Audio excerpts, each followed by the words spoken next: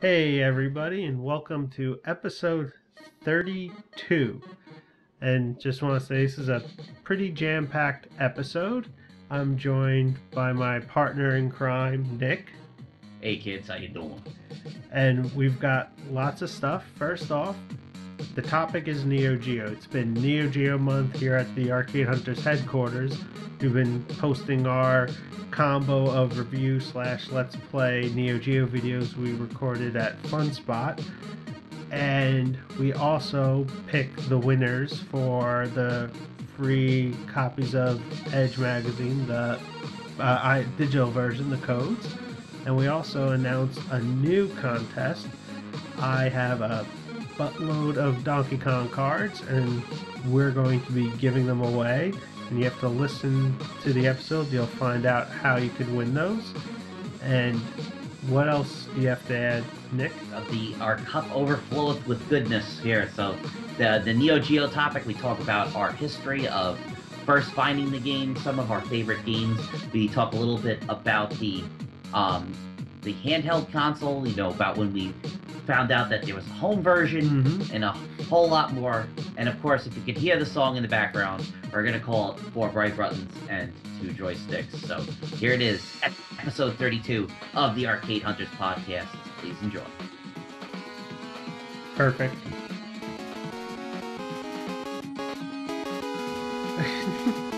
So I'm sitting down in a chair, and the one arm is lower than the one on the left arm's lower than the one on the right. I'm like, what the hell? So it's gonna be like that thing on YouTube with the guy that's too fat to sit, and he's like, and falls on the ground. Oh God, no! That would be me. Looks like the arm is loose. I'm gonna have to tighten it up. Wow, what a way to start a podcast! Oh, very nice. I didn't know we were recording. And my chair keeps going like that. Doesn't matter what I do, it just keeps doing it. Oh my God. So hello everybody. This is Nick, and you can hear him having chair problems. That's Gerard. Hello. And welcome to episode 32 of the Arcade Hunters podcast. Hooray. And I'd like to welcome all the school psychologists and medical doctors, since apparently we have new following because of our ADHD episode. Yeah. So tell them what we mean by that. So one of our episodes, I forgot the actual name of it, but it has ADHD in the title. Well, the name of the episode is ADHD because we're just bouncing back and forth from topic to topic. Yeah. So that episode has last time I checked, has the highest number of downloads by quite a bit. And I told Nick it's because people are probably searching for medical podcasts, school-related podcasts, search for like an ADHD podcast, that comes up. They see it in the title, so they download it. And they're probably like, what the hell is this? It says Arcade Hunters right on it. I was like, oh, arcade games cause ADHD? I have to check this out. Yeah, exactly. This gets my medical opinion. And maybe they do listen to it and go, holy shit, listen to these people talk. It's true. It's damn true. I already know what we're calling this episode. You kind of screwed up the last episode. It was going to be under construction, and you put please enjoy instead. But well, no one said it. You said it at the end after we were done. So he goes, that's a perfect name for it, because we were talking about how FunSpot was constantly in a state of construction, and so was my... I completely blanked on it. Yes. Completely blanked. And when I listened to the intro... Yeah, you listen to the beginning, you say... When I listened to the intro, there's not there. I didn't hear anything about that in the intro. That's something that you just usually say, please enjoy. Yeah. That's your catchphrase. So yes, the last episode was the catchphrase. Yeah, I thought that picture from, I think it was Friday the 13th Part 2. The guy just looking sad and down with the Kiss pinball machine in the background, and the please enjoy was fitting.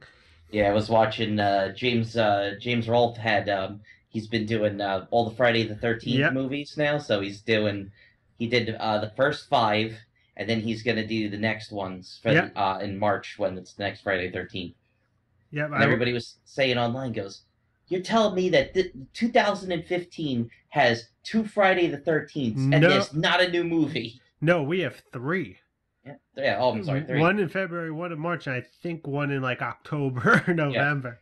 Especially like October, November, you got like your Halloween season. You want to have a nice spooky movie out for you. Yeah, well, I think the Michael Bay, I think it was him that The, produced it. the Platinum Dunes. Friday 13th remake kind of left a bad taste in people's Yeah. mouths. I don't care what anybody says. I still love Freddy versus Jason. I Oh thought that God, was yeah, great. that's one of my favorite movies. It's just goofy fun. Because I think for us, because how we saw it when we saw it in the Raucous Theater, where you had half an it had like all the like long New York, Long Island, like the cultural melting pot. So Yeah. you had the preppy white kids, and you had the Latinos, you had the African Americans, and there's the one scene where Freddy Krueger, I think it's I forget the name of the girl, but I'm pretty sure wasn't she in TLC or I forget what band she was in. She's an R&B group. I believe so. I forgot. But he's looking at her. He's looking at I think it was a white nerdy guy, and he looks back at her and goes, "What, Nick?" Dark meat like that. The whole theater just goes, "Oh!" Well, half of the theater laughed, and then the other theater went, "Oh no!" Those the other people like, "Oh, bitch, get the hell out of there!" And that was fun, I like the idea of like, Freddy's weakened by fire because he's burned alive, and Jason's weakened by water because he was drowned to death. So I thought that was the fire and the water against each other the elements. Yep, and then the fact that Freddy was able to get to Jason by doing nightmares and visions of Jason's mom. It worked on so many levels. It was goofy, it was funny, and pretty violent and gory. Yeah, popcorn. It's a Friday the 13th, friggin' Nightmare on Elm Street movie. You're not going in there for high class art and spills and thrills. You're going in there to be entertained. So I'd have to say it was definitely well worth the wait. Mm-hmm. Well, since what year was it that Nintendo Power had that article with the drawing of Freddy and Jason in it about the Freddy vs. Jason movie? I forget, but I just remember, wasn't it like Friday? Wasn't it like Jason Takes Manhattan, where the Freddy's glove grabs it and no, that's Jason Goes to Hell. Oh yeah, it's Jason Goes to Hell, like Dragon's Mother. So everybody thought, oh man, it's finally gonna happen, and it's just like.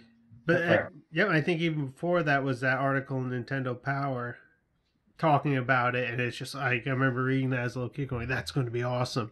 Yeah. And it's like 20 years later. Okay. They were the forbidden fruit of our youth. You couldn't.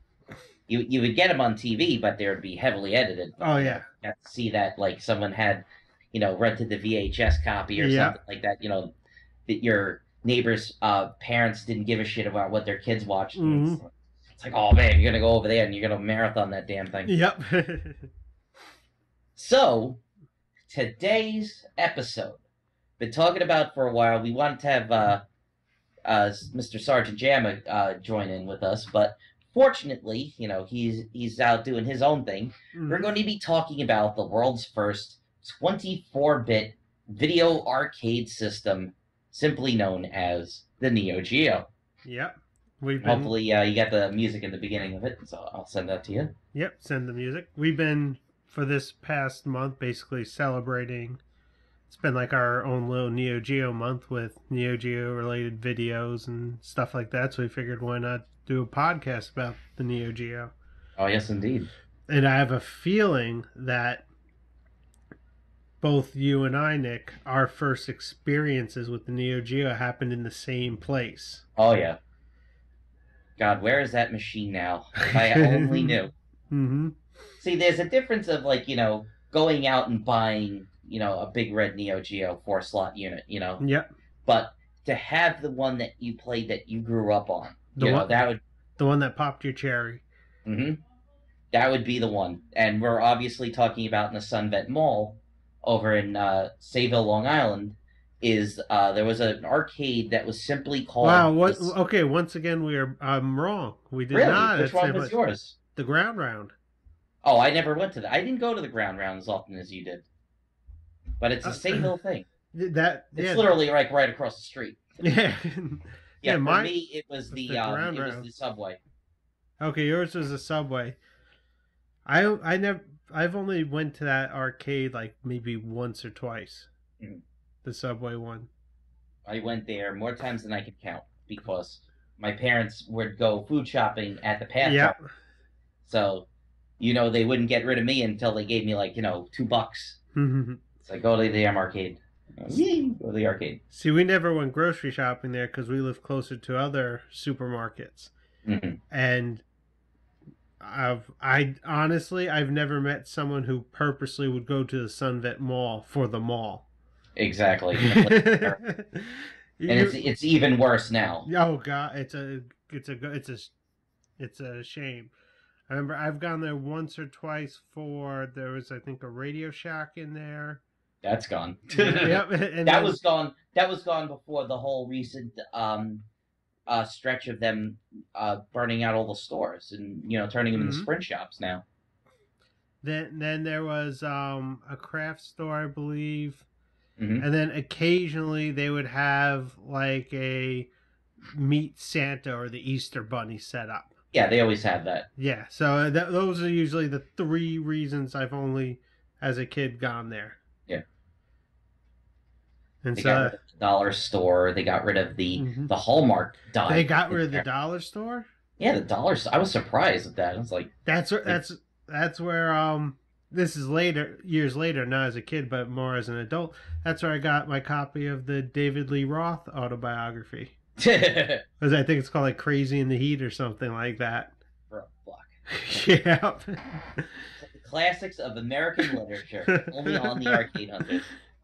If I remember correctly, one of the pictures included, I think it's him with a bottle of whiskey walking away with like two female midgets Yes, or little people.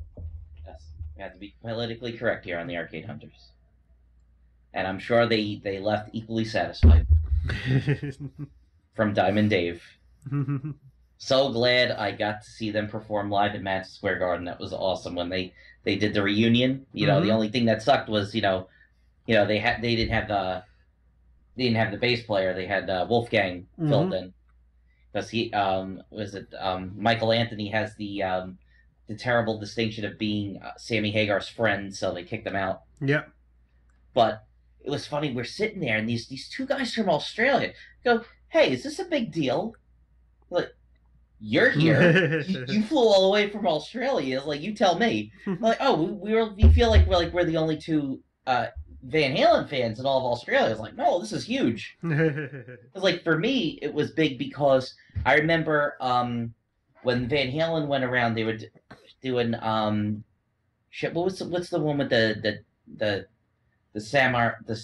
samurais, the Siamese twin on the cover? I forget the name of it. I forget too. It's one of the last ones with Sammy, and I remember wanting to go.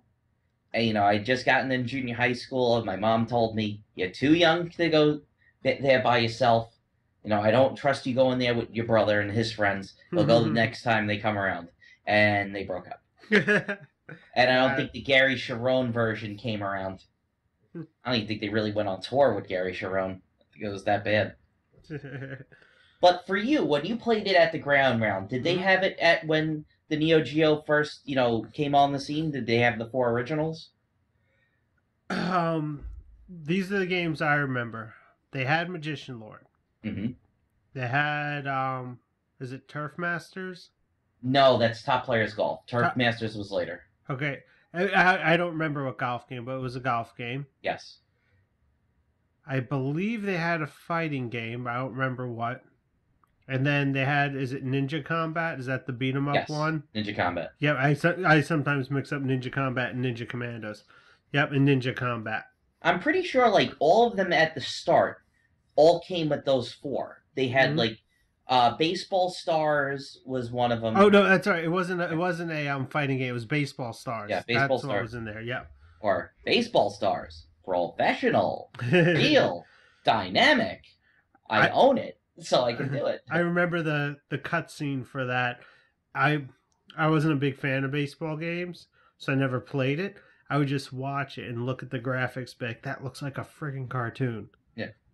And then I'd put my money in, play Magician Lord, and die Yep. before I make it to the end of the first stage. What imprudence, you human being! Face your trial, by God. But Wonderful English. Ninja Combat was the one that I put the most quarters in at the ground round, and say, And well, you tell people, man, there's this game that you play, and you turn into a dog. Yep. Because I was gonna say I love beat 'em up, so I was obsessed with that game because the graphics look cool. They were ninjas, and like you said, it was just awesome. The only thing, it's funny, like many years later, I had a chance to play it again, and I love this game. And I remember playing again and going, oh. Oh, I'm getting Ninja Combat confused with Sengoku. Sengoku okay. turned into a dog. Yeah, okay. I was gonna say, Ninja Combat. You did like moving a dragon, flame dragon, or something right around on the screen. Yep. You're throwing shurikens, I think it was, or ninja stars or whatever. Mm-hmm. But it had that really cool opening with the what are those Asian buildings? Is it a pagoda? I think you're getting it confused with because that's the opening of. It's like they're floating in the sky, the pagodas. No. Oh no. It's a. Let me pull up. It's a big one. It's like the one in It's the ones in Godzilla that he destroys every. Yeah. It kind of pops up and it's like at They always call it nighttime. pagodas. That's a.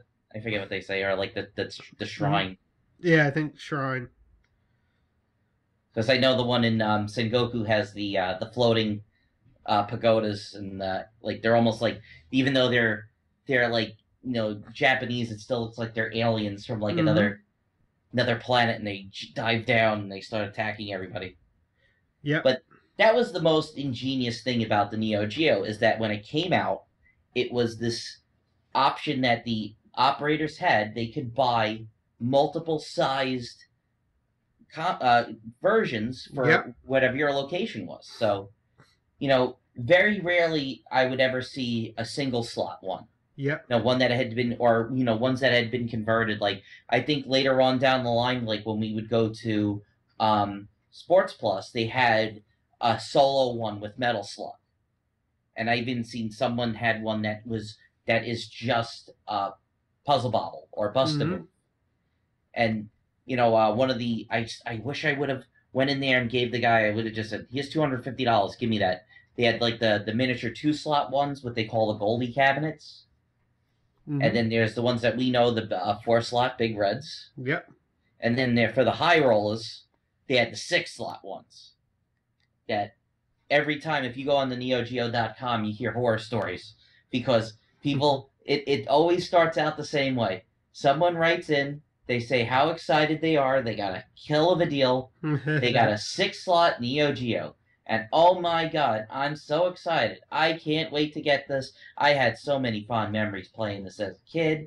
The guy even threw in a whole stack of games. I can't wait to get this home.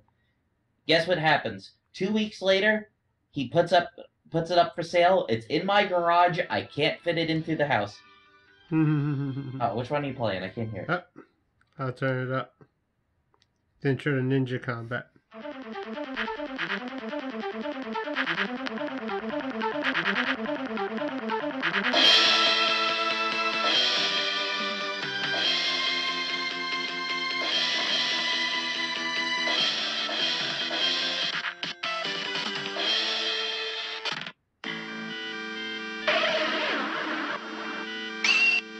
Yep, you forgot that, like, funky. Ninja Combat!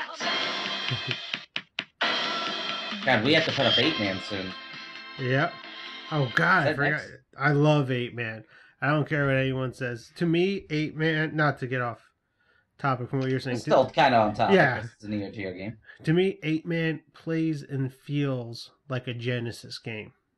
But like a Genesis game on crack, like a souped up steroid Genesis game. The art style, the graphics, the gameplay.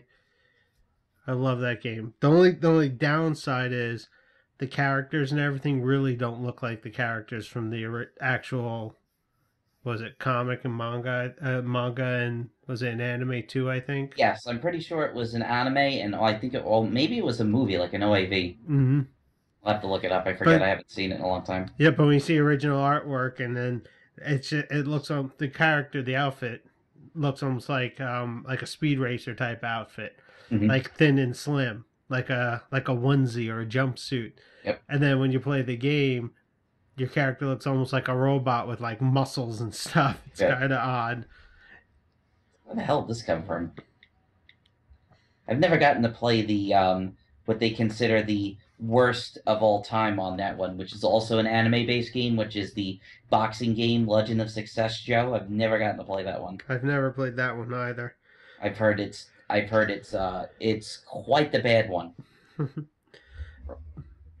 So when you would go to the ground round, because I'm going to obviously have different takes because, you know, as I said, like once a month we would go food shopping at Pathmark. So I would always go in there and I would be seeing another, whenever they would switch out the games. So was it like that for you? Would you go to the ground round more often?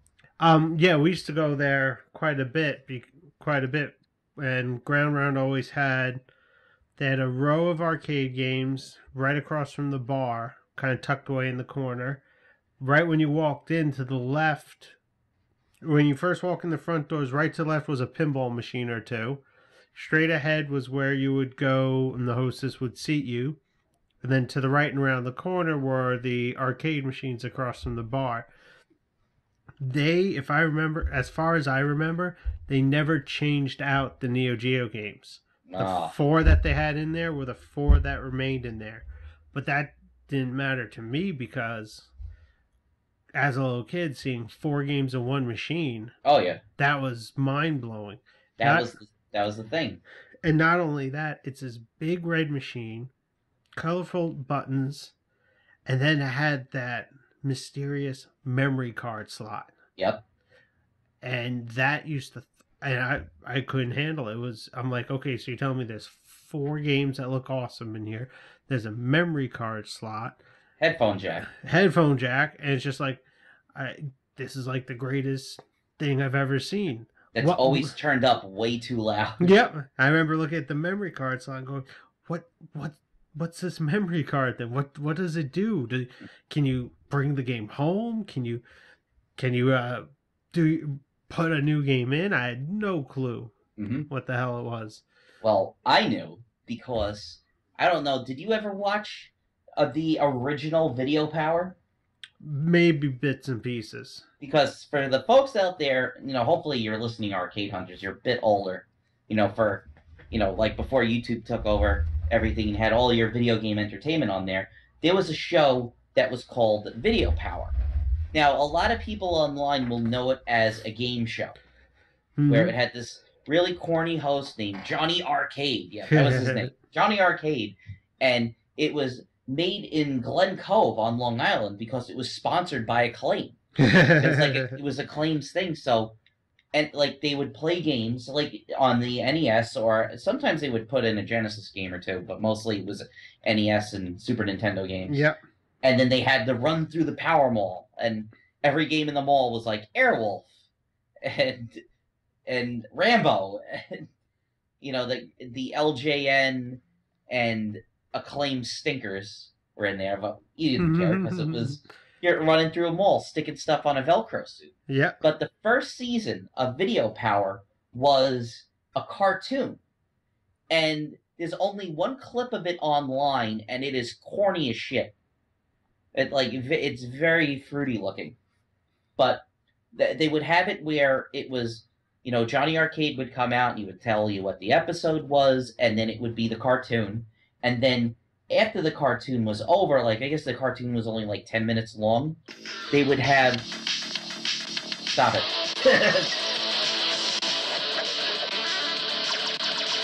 How am I supposed to talk over that? Knock it off. Oh, it's Video Power.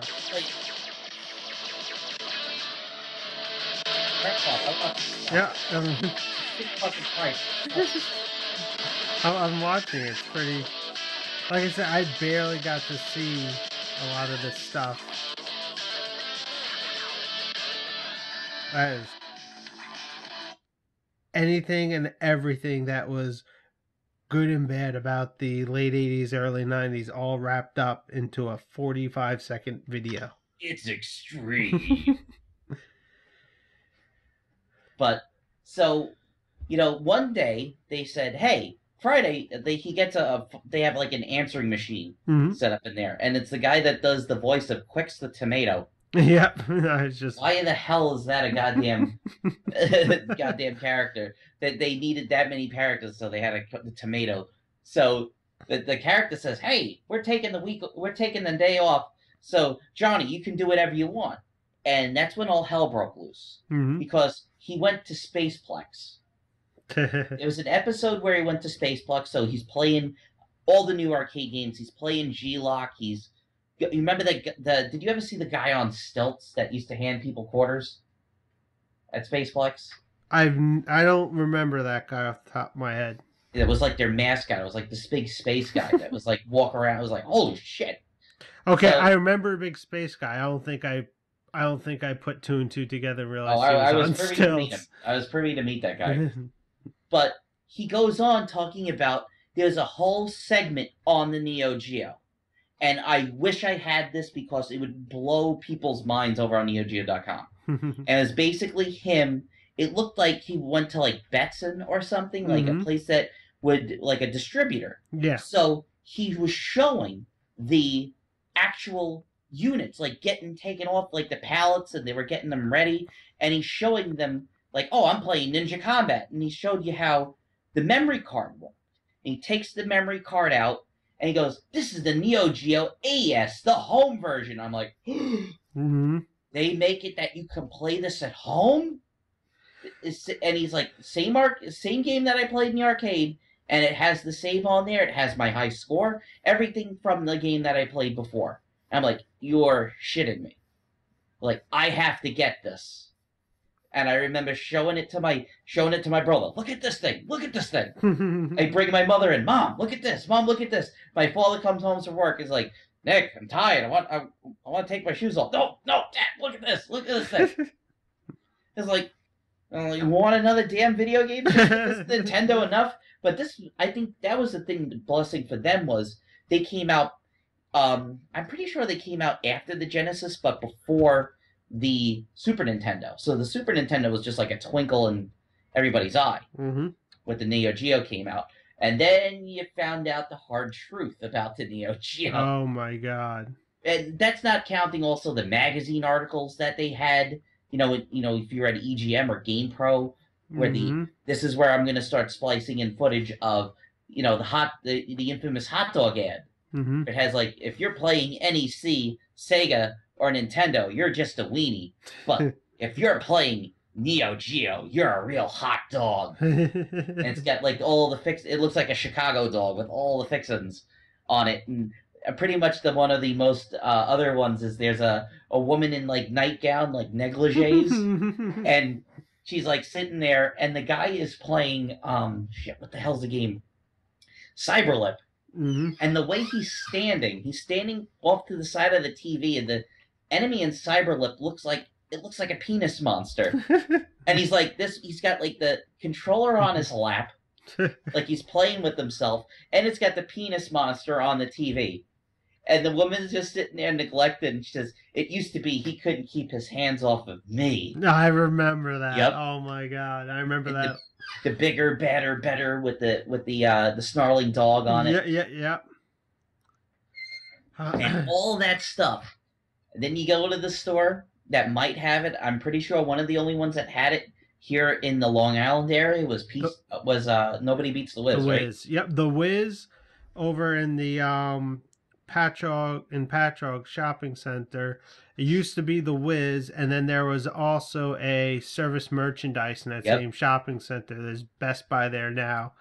And I remember going to the Wiz as a kid and stopping and staring at it, because the Neo Geo, this was crazy. It wasn't just out. If you looked up on top of the like aisle rafters, like where the displays are, the top where the extra stock is, you'd see a couple boxes for the AES and then a couple stacks of games, and that was basically it. Yep. They didn't have, if I remember correctly, they didn't have a display unit. They Nope. didn't have a place you could play it. It was just sitting up The there. arcade was the only place that you could play it. They Yeah. didn't really have like Yep. stuff like that in the stores. Yep, it was just sitting up there, and the only way you would know is if you saw it and knew what you were looking at it, or if you asked. And when I was in school, the Neo Geo AES was this mythical video game console that no one had because it was so expensive. Everyone would talk. I don't even know if this was actually how much it was, but everyone would say the system was $600 or $800, and and that games are $200 a piece, mm-hmm. and that is the best system ever. Even though no one's ever played a frigging game on it. On the actual AES, even though you're playing the same game. Yeah, but here's the thing: we didn't put two and two together, knowing that okay, the game in the arcade is the game you play at home. Yes. We didn't know that. We just thought it was just. Well, I had video power, motherfucker. I know.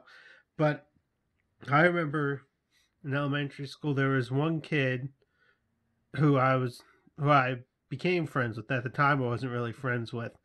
And rumors used to always go around that he's rich, he has all the video game systems, he's rich. And rumors are going around, he has a Neo Geo, he has all the games for it, he's a spoiled brat, blah blah blah blah. And then I think it was in high school or college, I became friends with him. And I actually said, I'm like, look, I have to ask you this. When we were in like 4th and 5th grade, rumors would fly around that you owned a Neo Geo. I'm like, did you really own a Neo Geo when it was out? He's like, are you kidding me? No way in hell. Yeah. He's like, I never owned one. He's like, that was so expensive. I'm like, but rumors are also go around that you're rich and had like every video game system. He's like, I used to work and do odd jobs and mow people's lawns and save up money to buy the systems. It's like, yeah, I got a Super Nintendo when it came out because I mowed like 50 lawns. Yep. So that was just a funny side story. It's like, he's like, yeah, it's like, I heard about those rumors about me. It's like, it's crazy. But yeah, I'm playing Ninja Combat and you're sitting back home playing your Super Mario. Oh, I didn't even know Ninja Combat was on the Neo Geo AES as a kid. You kidding me? I just knew it was expensive. Yeah. I didn't even know that it was the same games in the arcade. I didn't even know they were the same companies back then. Yeah. I didn't have video power. Well, I used to read all the stupid magazines because you had Nintendo Power, but Nintendo Power, I'm pretty sure the word is myopic point, where it's just like, oh yeah, we went to the Consumer Electronics Show and there was this other company showing off something with a blue rodent that runs around really fast, but you don't really want to know about that. You want to know about the VR32. That's what you want to know about. Yep. That's the thing that the kids crave. They want their Virtual Boy. See, it's funny. I used to ride my bike to the local CVS, and that's where I would look through video game magazines because I never had a subscription to a video game magazine, and I never had money to buy them. So I would be the loiterer over in because the CVS, they have it in the back corner was where they'd have the magazine section. I would just go back there with my one friend. We just sit there and read the game pros and everything. Yeah. And then my other friend got Nintendo Power, so I would always read them at his house. Yeah, I got the very first issue Nintendo Power because my friend, he was a big Sega fan, so he had all the Sega stuff. But his uncle, who lived with him at the time, he had he was on some bad times, so he ended up living at their house with his wife. He was a Nintendo fan, and he had gotten he told me he had the Fun Club newsletter that used to come before the magazine came out, and then I go over there and say, "Hey, Uncle Joe, how you doing?" And he's like, "Oh, I'm doing good." I said, "Anything new on the Lolo front?" Like him and his wife used to play Adventures of Lolo. Yeah. Where it didn't have the password save feature, so they would leave the Nintendo on with the door open with a fan blowing into the Nintendo, so it wouldn't burn down the house. They were saying. And he's like, "Oh, I just got this," and I'm looking at this thing with the claymation Mario 2 on the cover. I was like, "Is there a card in the back that I can send away to get one?" I was like, "Yeah, here, take it." like that. And I remember giving it to my mom. Mom, See, I get this. I I need had, the power. it's gone now. I wish it wasn't. I went to, it was like a church yard sale thrift store, and there was a box filled with Nintendo Power, starting at the first one. I think it was up to like number 50. It was insane. It included it included the Super Mario Brother 3 guide, included the sticker sheets for the controllers and the Game Boy, like everything. And it was just all in pristine condition. I think I bought it all for like $4. There you go. But that was when I was young. That was younger. Now it's long gone. I don't even know what Yep. happened to it. It's probably one of the basement flooding things. Mm-hmm. But for me with the Neo Geo, I was, as I said, we would go to Pathmark once a month, and we would go in there, and the games would change around, but they would always leave the Neo Geo. They'd get a different pinball machine, different fighting game would come in and out, but the Neo Geo always stayed, and they always rotated the games around. So I got to see stuff like Blues Journey, the Magician Lords, both the first two Sengokus, Super Baseball 2020 with the robotic baseball players, Fatal Fury, Art of Fighting, and then like all hell started breaking loose as you get more into the 90s, because the one guy that used to run the arcade was this big fat guy, huge mountain of a man, and this guy, that was his favorite thing. So that's probably a major reason why they kept it. So Samurai Showdown comes out. He is, he's supposed to be minding the store. He is there next to the machine, and everybody's playing the hell out of it. You could not. You had to wait. You had to do the old school quarter line. Everybody had to wait to get onto that just to play that Samurai Showdown. And it was just like, oh my god, seeing the guy get cut in half, and then the medics come out and they drag your carcass off the battlefield, and the guy's throwing ceremonial rice at you and stuff like that. Like, oh my god, this is awesome. And that game, there are so many rumors going around about the Genesis port for the first Samurai Showdown. I remember my one friend, we had Mortal Kombat 2. My other friend did not. Yeah. We used to spend all the time playing Mortal Kombat 2. Loved Mortal Kombat 2. He kept talking about this game, Samurai Showdown. It's awesome. It's awesome. It's awesome. It's so much bloody and violent. You can cut off each other's heads. So obviously you can't do that. Yeah. That's not a move. The Genesis version is not bloody at all. He was just so pissed that he did not have Mortal Kombat 2. He had Samurai Showdown on the Genesis. Yeah. Which, since I was reading EGM, all I heard was whenever the home ports would come out, they were just like, it's not the same. Stay in the arcade. So I was like, okay, I'm not gonna bother with this. Exactly. But I remember 1994, all hell broke loose, because walk into the arcade and they got it, King of Fighters 94, and you see it on the screen. You see Terry, Joe, and Andy like this, taunting, and it cuts, and then it's, oh my god, the guys from Art of Fighting, they're all in one game together.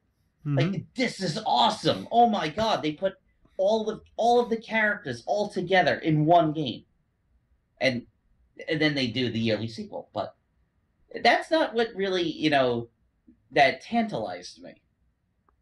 What was it that tantalized you?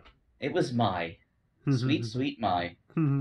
All I would do was I would put my money in.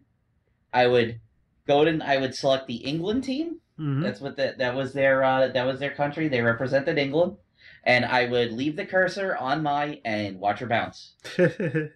and I still the King of Fighters 94 has, and I'm just like I'm like the kid in Hey Arnold that has the hots for Helga. Yeah. That just sits there and goes, like that. The fat guy has to get out from behind the cage at the time. And then At the time at our arcade, back, jeez, that fat kid's whacking off again to the arcade machine. Get out of here. Get out of here. Precious. Put your pesky back in your pants. There you go.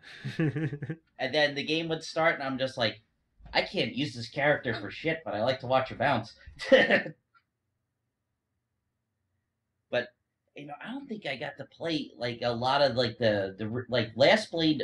We only got to play later in the lifespan of the system. And the thing with the Neo Geo that a lot of people, some of the people don't know, it's that and the Atari 2600 are the two longest running systems of all time.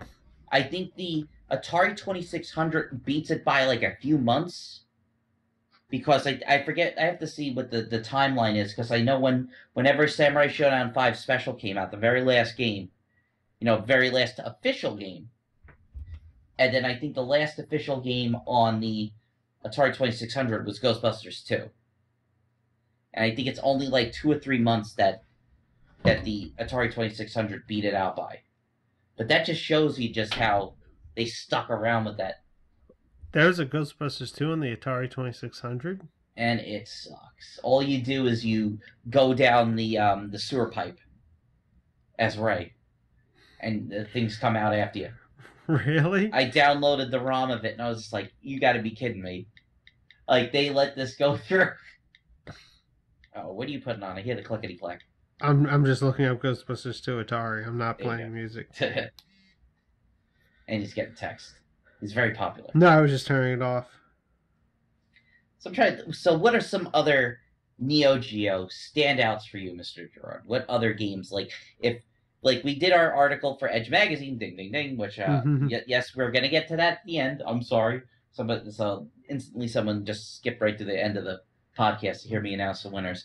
But if there was like a certain game that you could own on the system, regardless of the dollar amount, because good luck with some of the prices on a lot of the games, especially on AES.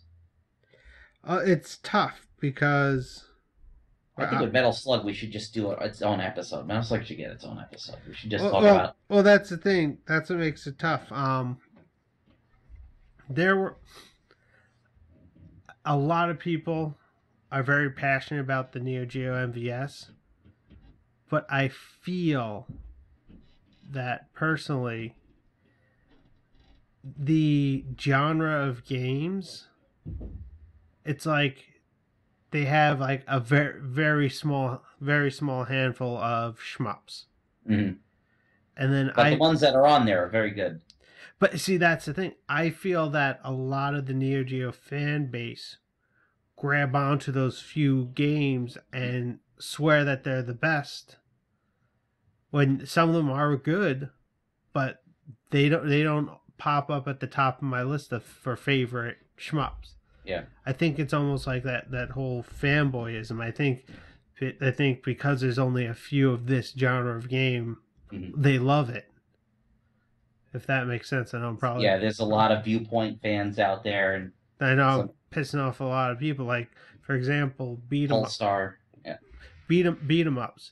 As far as from all the games I played, there really are no good beat 'em ups on the MVS. Yeah. I mean, they don't even hold a matchstick to Konami and Capcom's beat 'em ups.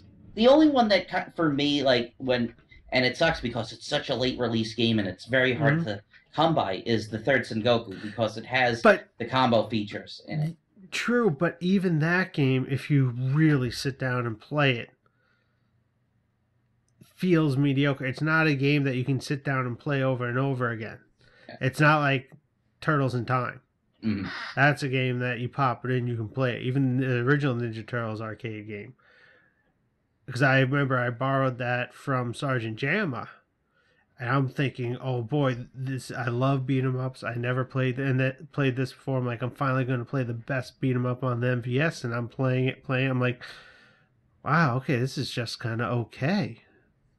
Yeah. In comparison, because I'm used to, even I had the cool combo system, I was always used to the one, like there's like the Simpsons game. I can play that all day. Turtles in Time all day.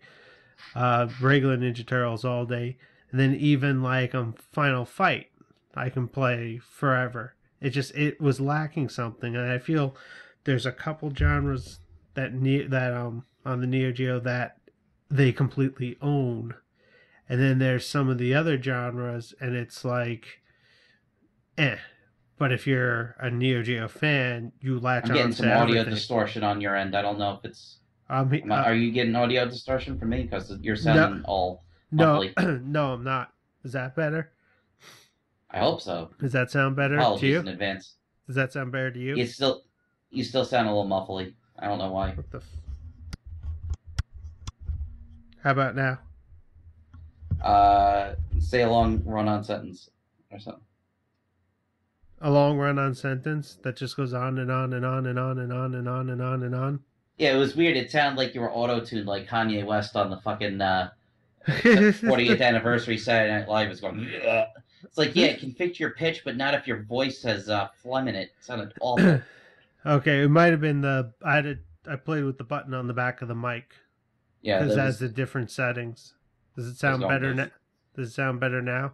Yes, much. Okay, but like for example, I think Neo Geo owns fighting games.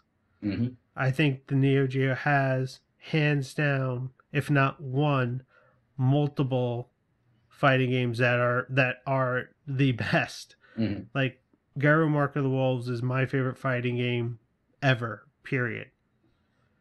I like it better than any other Capcom fighting game or any other fighting game. That'll be the next one. You're still breaking up. You sound. What the? I don't know what you're doing. You sound like. I'm doing nothing. I hope it. White Knight the game, yeah, exactly. But I think fighting games and even run and gun games, I think those are the bread and butter of the Neo Geo. Mm-hmm. Even if the run and gun games tend to be only one series. Yeah. But they are I think hands down the best in that genre. And then the fighting games, you have Garou Mark of the Wolves, my favorite fighting game of all time. You have a whole slew of excellent King of Fighters games. Slug. Yep, Metal Slug for the run and guns. And we also would be remiss if we did not talk about the ladies' choice, the ladies' favorites. Puzzle Bobble. Puzzle Bobble. Yep. Or Bust a Move. Yep. Anytime there is a Neo Geo cabinet, if there is a young lady or a lady of any age, mm-hmm. guaranteed, 9 times out of 10, they're playing Bust a Move. Yep. On there. Everybody just loves that game. Or if there's a couple on it, they're playing Bust a Move competitively. Mm-hmm.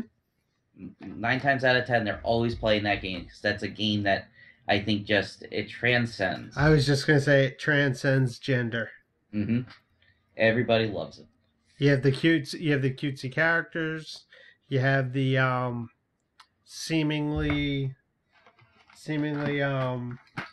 easy gameplay. Yeah, I was gonna say tame. It's non-violent. You're not fighting. You're not beating each other up. Which I think is why like all the the iPhone games are so all your Candy Crush yep. and your all that other stuff is so popular because it's just something that's easy. It's not violent. Anybody can get into it and pick up yep. and play it, and then it just progressively gets harder. And instead of charging people a quarter for another life on mm-hmm. it, it's like, oh, yeah, you can buy your life packs or whatever it is, whatever the Candy Crush does to people. I'm not even touching that thing with a 50-foot pole. I don't have addictive tendencies, and why is your iPhone bill say it's $75? I don't know. But when we get into definitely for me, it is the competitive system. Mm-hmm. There is a reason why it's got those 4 fight buttons and the 2 joysticks yep. on it, because we did it. The very first game for the Neo Geo month was Twinkle Star Sprites. Yep. Which very, very angry that they do the games over in Japan on the PSN service. Mm-hmm. They just put on King of Fighters, I think Neo Wave. Yep. Got put on there, Neo Geo Battle Coliseum, and Twinkle Star Sprites La Petite Princess. all for like $10 each. And I was like, Jesus Christ. I gotta go through the thing and how to make a Japanese account and buy like an instant Japanese points card. Mm-hmm. I do have it. I have a Japanese account, but I have to set it up with the point credit. Yeah. Because I want to play Twinkle Star again. And play it And on. I don't know if it'll give you the access to the online. the extra. Yeah. No, it won't. I don't think it'll play online, but I want to see if after you beat the game, Mm-hmm. you get access to the original arcade version, which is a pretty shitty port, but it's cool because it has the extra animated intro that they Mhm. added into the Saturn version that has the little girl turning into an adult, and it shows her back arching and her jugs getting bigger. I was like, like that's not what I thought of that when I was playing this game, but Thank you, very. Thank you, ADK. Oh, thank you, Japan. That's why it was their last game. They went all out and they said, "We'll give all the moe. We'll put the last bit of fan service in with some expanding boobies." But and then another game, a game that has tripled in price. The one known only as, if you're a Botchamania fan, it means something else. It means the sound of a trapped fart. Windjammers, Yeah. Flying Power Disc.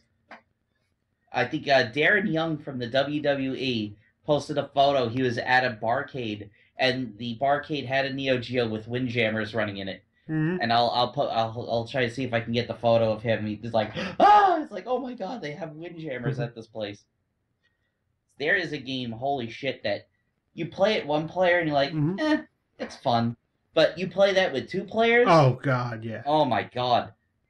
Dave from Arcade.com was telling me that they play that at down in at Magfest, and they get a room full of people going jam, jam, jam like that, and they start playing against each other. Said it gets pretty insane. I was like, God, why does the game have to be so expensive? I should have got it when I got into the hobby. It was like $50-$60. Yeah, I know. It was one of those games that was between 60 and 80 always. I was trying to stay away from those $80 games. I was going for the 50s. I was going for the 40s and the 20s and stuff like that. That's what I was going for. And then I was just like, oh my god, no.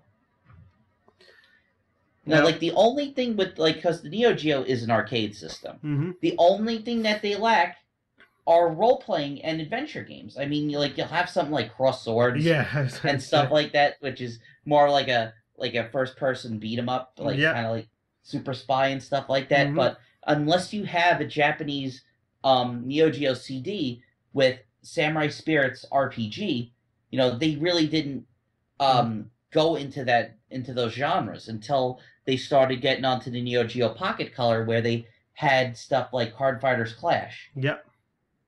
Now if we're including Pocket Color in our discussion, that's a system that I love.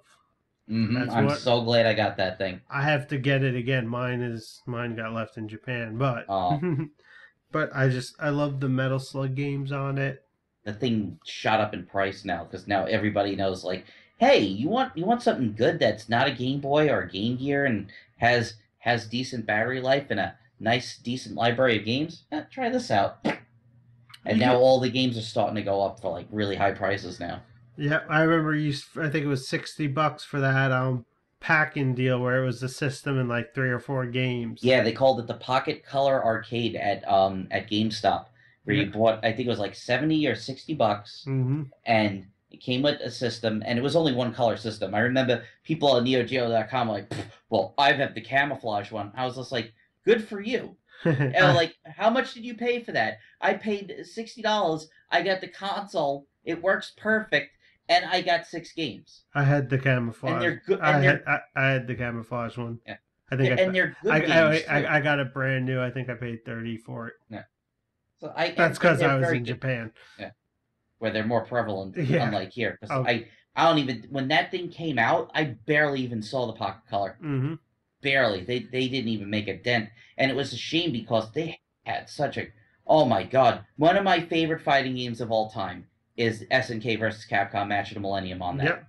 Oh my god, how they were able to pull that off where they said, okay, yeah, we only have 2 buttons on the console, so we'll make it, if you tap the button, it's a light punch.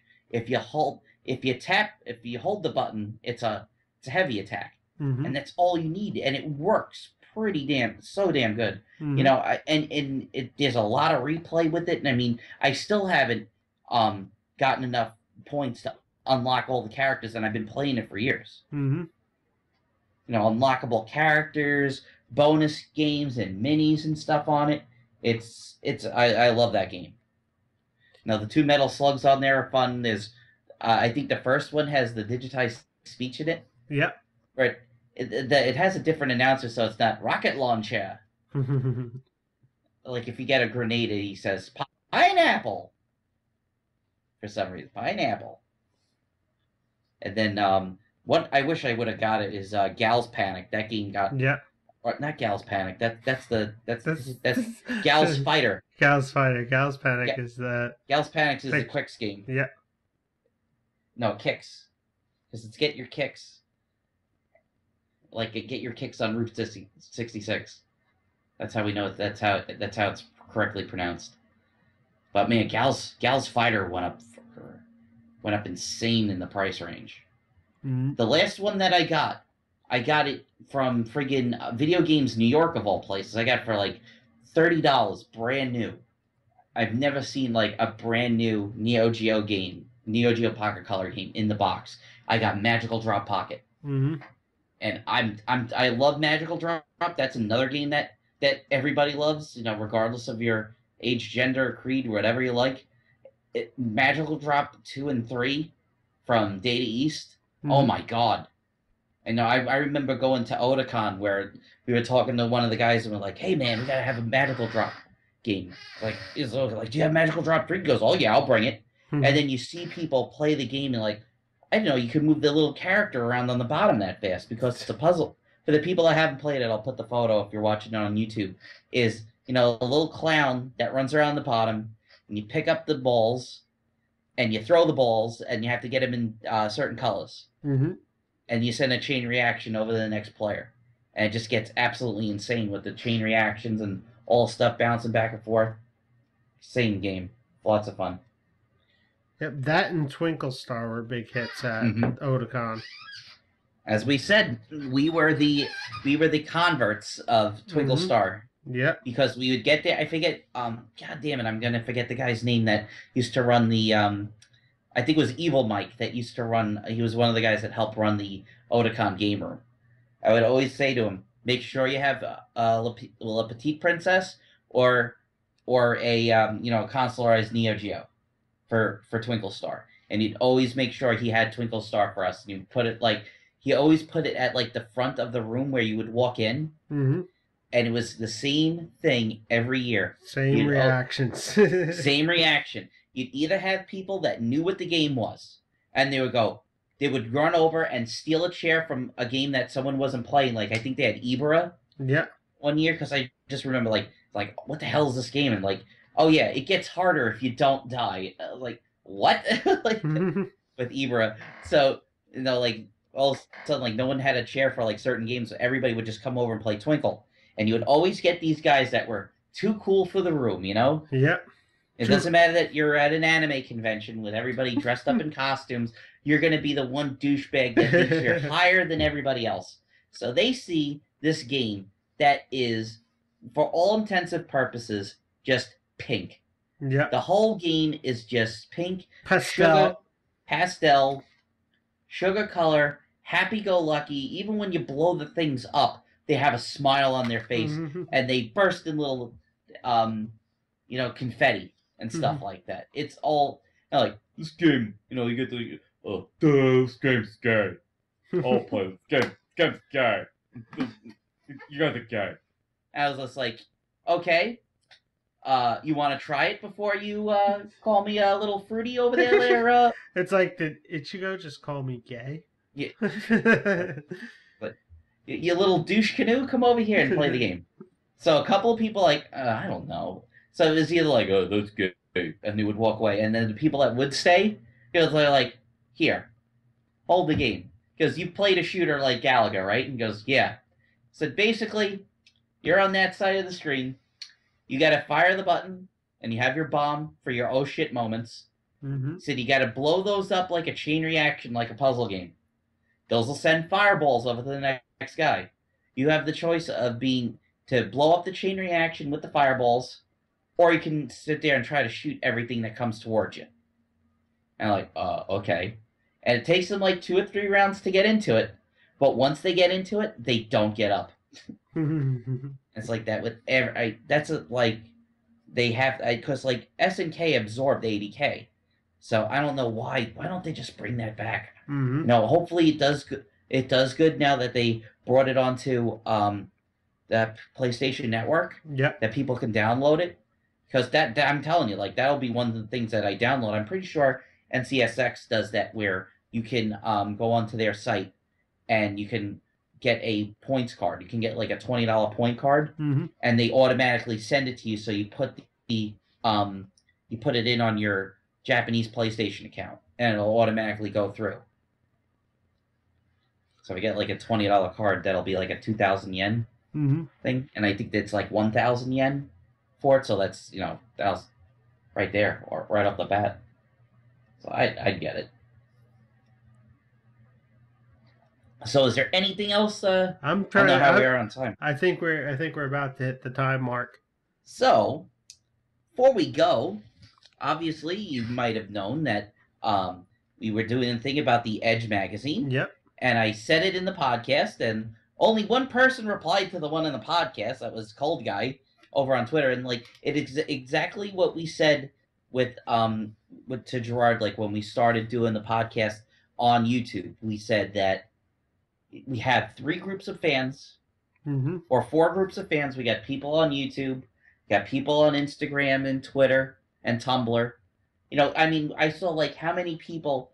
I took a photo of French Toast Crunch, because French Toast Crunch came out in '95, and then I had just gotten in the mail. I had gotten the second part of the first season of Sailor Moon, so I put that in the picture, and then I was like, "What else came out in 1995 around that time?" I was like, "Oh, I got my Tick toys that I got from Pennsylvania. I got a there's like this. I swear to God, I have to take a photo of it. There's like these flea markets in Pennsylvania, and this one guy has these tables, and they're just full of old tchotchkes, and it's like the guy would rummage through every McDonald's, Burger King, and Wendy's Happy Meal, Taco Bell Happy Meals, and had all the fast food premiums. And one section there was all Tick figures, and I'm pretty sure it was Wendy's or I think it was Taco Bell had all the Tick figures, and he had 3 of them, so I grabbed them all. So I put 2 of the Tick figures in there, and then I was like, what else came out in 95? Earthbound. So I put Earthbound on top of the Sailor Moon, took a photo of the French Toast Crunch and the Tick, and it blew up on friggin' Tumblr. And like all of a sudden, like this photo has 35 likes. I was like, for what? For Sailor Moon fans that like French Toast Crunch and the Tick? It's kind of a weird. And other people are like, dude, sell me your Earthbound. Like, fuck you, it's my Earthbound. So I put the call out. I said, all you have to do is subscribe, like, or whatever, and say, Nick, give me a code. First guy in was Cold Guy. Pat, you're in the bucket. Then we went over to YouTube. So I got Mr. Horseshoe. Mr. Horseshoe's in the bucket. Hurry and Hoosier from the Indiana, the good Hoosier Daddy. Win Does Not from YouTube.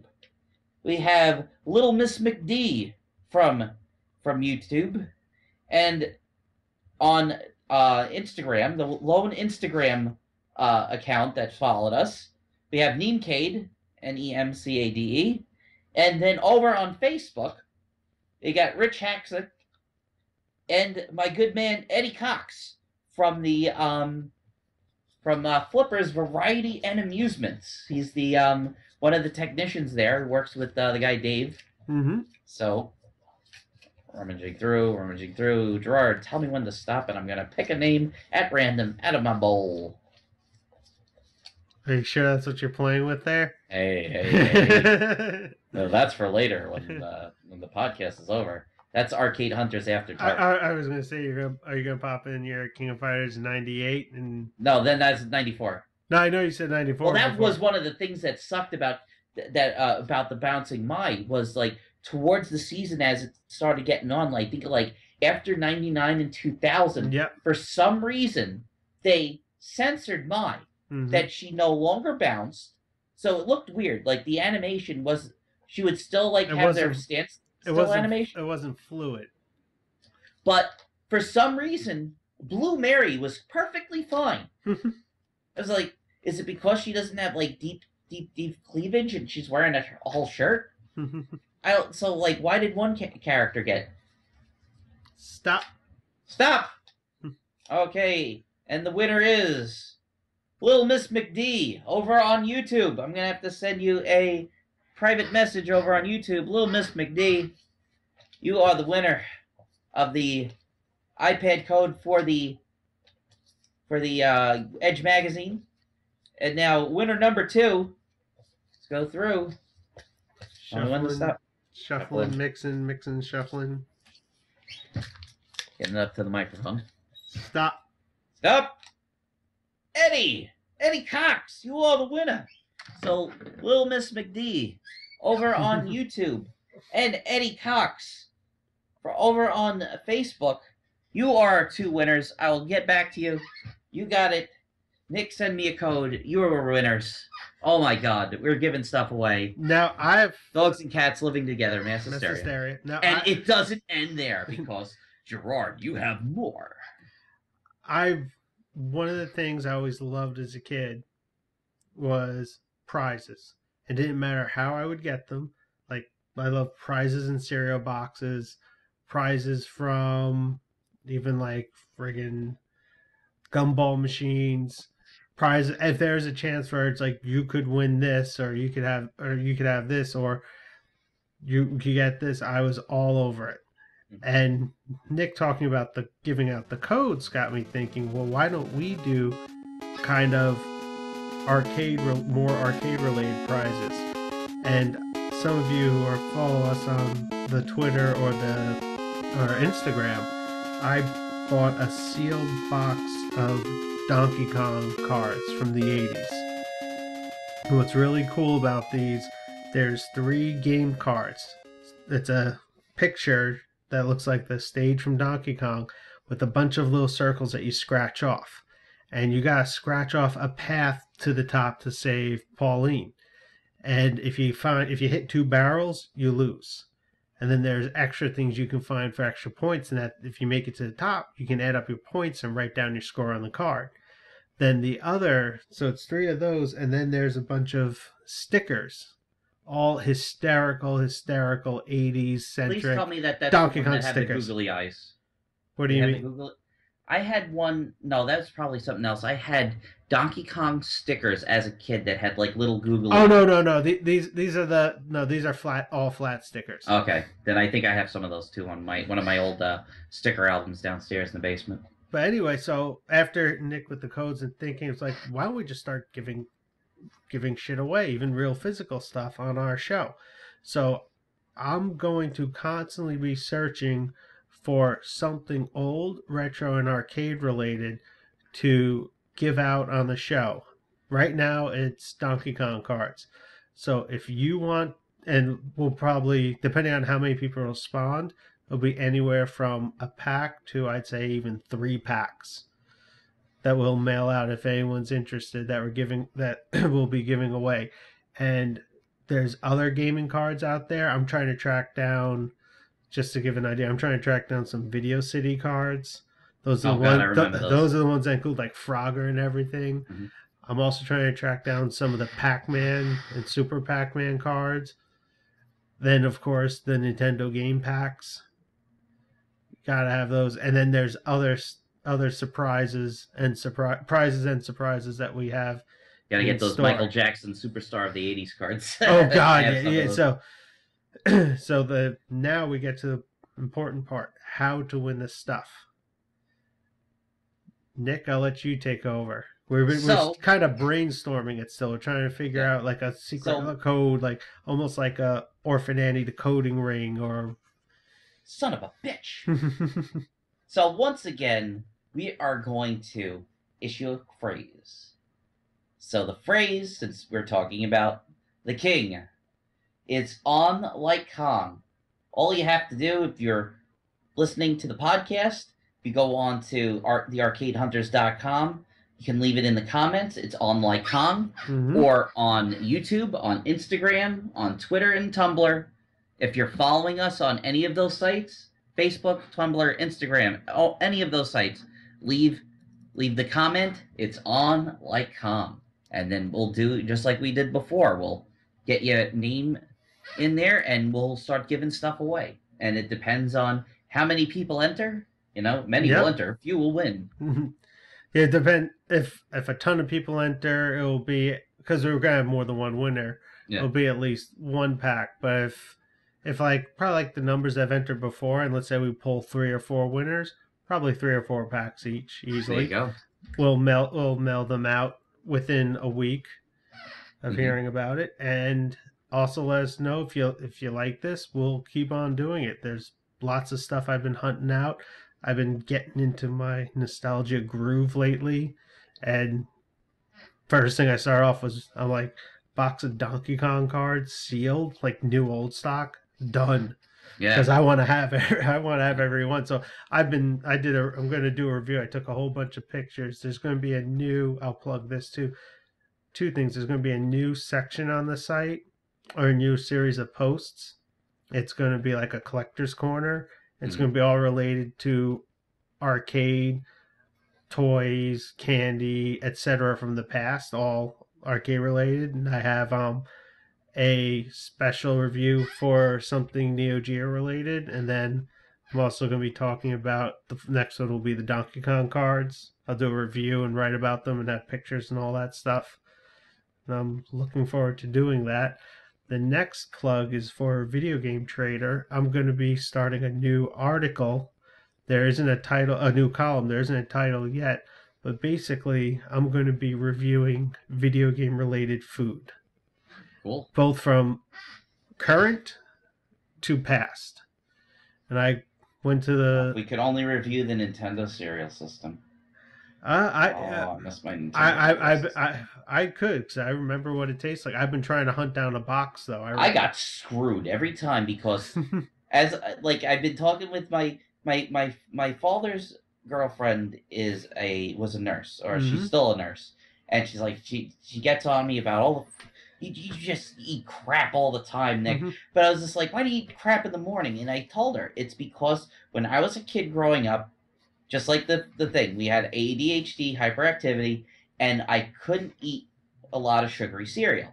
So the sugary cereal we would buy, but we'd only buy like 1 or 2 boxes of it. And it was only something that you could have on Saturday and Sunday, or during a 3-day weekend, or whenever we were off from school. So, like, whenever I would get the chance, I remember seeing Nintendo, it's a cereal. Wow! And, you know, they had the 2 sides. They had the Zelda side with the tropical, and then they had the Mario side with the berries. And naturally, you know, you tried each of them. And for me, the uncrowned king was Mario. That was the best one. I kind of like the Zelda. Really? Yeah. So the problem was my brother liked Mario as well.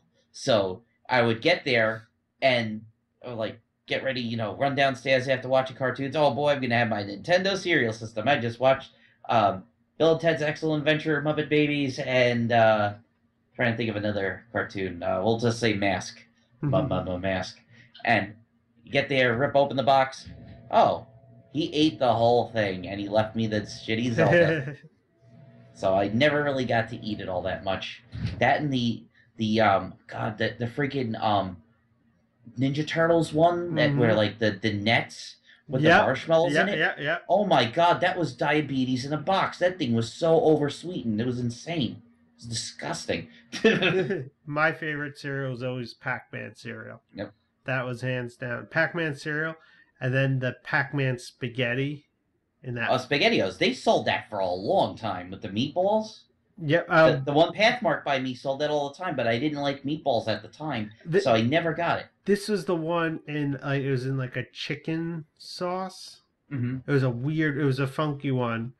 What was it? Matt over on Dinosaur Dracula had a picture of a can recently talking about it. Yeah.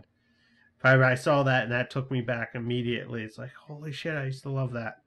Makes me wonder what other people like in other countries had, because it's funny. Like one of the people that I follow on Instagram, I like to follow a lot of the, because as everybody knows, if you didn't see the video of me talking about the Edge magazine, I'm wearing my Sailor Moon shirt. I'm a fan of all the different people that make costumes and stuff like that. Mm-hmm. And one of the they had Katsucon over in Baltimore, or Mm-hmm. it's like in the Maryland area, and one of the cosplayer I follow, her and her boyfriend are they're from up in Canada, and she had a photo of a box of Cookie Crisp and a box of Trix and a bunch of like like the cherry Coke and stuff like that. Yep. And I was just like, I know they don't sell cherry Coke in certain parts of Canada, but Trix and Cookie Crisp. And she goes, no, they don't sell it anymore. So whenever we go down, we just buy it. Like we save like $100 to just buy junk food. Like that. I was just like, I guess I would just do that. Like you would go up to Canada just to buy the poutine. Yeah. Oh man, poutine and Cuban cigars. there you go, baby. Well, now we're probably gonna have the restrictions are probably gonna be a little lifted now with the new thing, but yeah. We're not political here at Arcade Hunters. No. So, folks, we want to thank you all very much for tuning in to this new episode of the Arcade Hunters podcast. My dad's just walking in. Mm-hmm. So, as always, you can find us on all of your favorite social media platforms all over the internet: Instagram, Tumblr, Facebook, Twitter, and of course over on YouTube. We're all available for you to see. If you want to win a pack of Donkey Kong playing cards, any of those sites that you follow us on, leave a comment of "it's on like Donkey Kong." Yeah. And you can win. And then you leave that. We'll pick the winners, then we'll contact the winners for the shipping information. Very nice. So, folks, there you have it. Episode 32 of the Arcade Hunters podcast is in the books. I'm Nick. For my friend Gerard, thank you very much for listening, and we'll talk to you next time. See ya.